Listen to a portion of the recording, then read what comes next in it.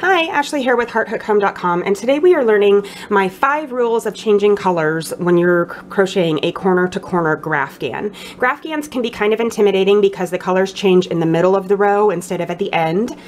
So I've got a few different things that I always do. This video goes hand in hand with an article I published on my blog about changing colors in corner-to-corner crochet, and I will include that in the link below. So the very first thing, I have 5 main rules. Number 1 is that when doing a graphghan or when doing a corner to corner at all, I only do, some people will tell you to chain 6 to start this new block or new row, and some people will tell you to chain 5. I always do 5 because I feel that if I did 6, the holes in between each block would be a lot bigger. So I only do 5. It helps to keep the blanket a little bit tighter, but it also helps you to keep your color changes less obvious, because if the holes are smaller, then your color changes will obviously be smaller, if that makes sense. So definitely do the 5 and 2. You don't have to, but that is my personal rule. Now, also when I'm changing my colors, I'm going to go ahead and do a couple blocks while I'm talking to you, and so we can get ready for the color change.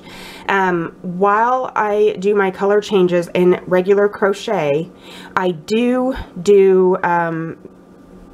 pull through on the last loop with the new color. Okay, so I do not complete the stitch. I pull that new yarn color through the very last pull through, and I have a video for that as well if you're confused. But on a corner to corner graphghan, I do not pull through on the last. I pull through with the slip stitch, and I don't know why I do it that way. I think I just started that way, and now that's the way I do it, and it always turns out beautifully for me, so that's why I have it as rule number 2. So now that I have 2 blocks here, I'm going to create 2 in blue, and then I'll do 2 more in white. So instead of tip number 3, or rule number 3, is that you should not carry your yarn too far. Now normally, if you were changing colors and you only had a few stitches, then you could carry that yarn and use the new color to crochet over the white, right? Kind of weaving it in place.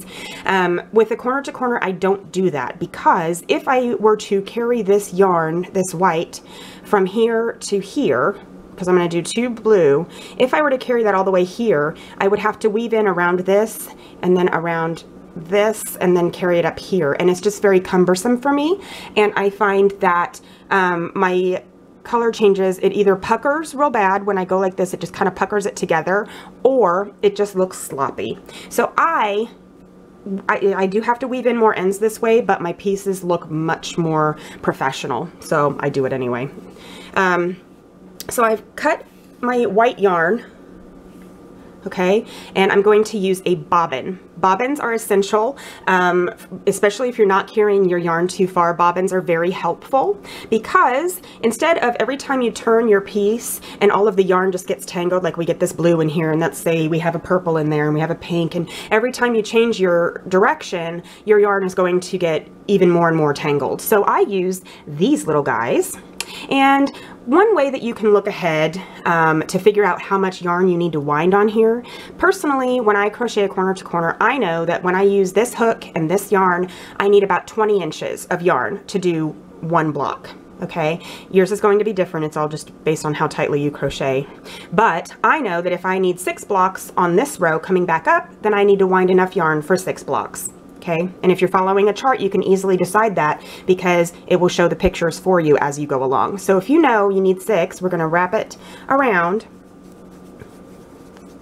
literally just wrapping the yarn. Once it gets a little big to where it starts slipping, I turn it a little bit and go this direction.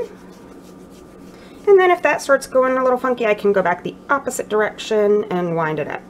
So now I've got my bobbin. And what I love about using these, and I've got a whole entire post on these as well, but what I love about these is that they literally clip on like that. So now I can turn it, I can move it around, I can do whatever, and it's not going anywhere. So it's a lot easier than having like 10 different strands of yarn coming off of here and just making it spaghetti. So now I have, I'm going to change to my blue. So let me pull my blue over here. So I've got my yarn tail. I'm going to just pull it up with the slip stitch all the way through, both sides, okay? And now I'm going to do my new block in blue, and I'm going to crochet around that yarn tail, okay? So just kind of weaving it in. So I'm going to chain 2 to start my new block, and then I'm going to double crochet 3 times around this chain, including the yarn tail. So I do 1, 2, 3. Now I'm going to lay that back, so this is just going to be an end to weave in later, okay? But I'm going to go to the next block, and we're going to do a whole new complete block. And then I can change back to white if I wanted to. So I will grab a new white. Okay, so here's a new tail of white. So I'm going to pull that through that slip stitch, and I'm going to crochet around this tail just like I did with the blue when I changed that color. And now with the blue, I may or may not, depending on how many color changes are around that, I may or may not make the bobbin a blue bobbin as well. It really just depends, because if I have a whole bunch of blue coming up, like if I had a whole square that was going to end up here with white around it, I would have lots of, or one bobbin of white on each side, and then I might just leave this attached to the actual yarn ball so that I didn't have to make a new bobbin every time. If I know that I have a ton of that color coming up, then I'll just leave it. Because as long as I've got bobbins on everything else, I can turn this and the blue really doesn't matter because the bobbins are self-sustaining, if that makes sense. Okay, so let me make this last white one. And then my last cardinal rule of crochet corner to corner is not to weave in your ends too soon. Okay, I know that's almost painful, but I find that if I weave in my ends too soon, like if I went ahead and wove in this blue right here, that might be okay. But if I weave in like this one, I'm going to go ahead and pull it tight. You can see it's a little holy right here. I'll go ahead and pull that a little bit tighter, and it just kind of cinches that up, and it makes everything just nice and pops, right? So we'll pull this white a little bit where that changed. We'll pull this blue a little bit. When I go in to weave in my ends, I like to wait until I've got several rows past that point, because if I start weaving in all of these and then I come back, it might make it too tight in one area or too loose in another, or it might pucker a little bit in certain places. So I don't weave them in too soon, but I also like to weave in as I go. So once I get about 10 rows in, I'll weave in the first 5 or 6 rows, just because I can't do weaving in huge batches, because I either need a lot of wine to do that, or I need to be super bored, so which does not happen very often. So wine it is.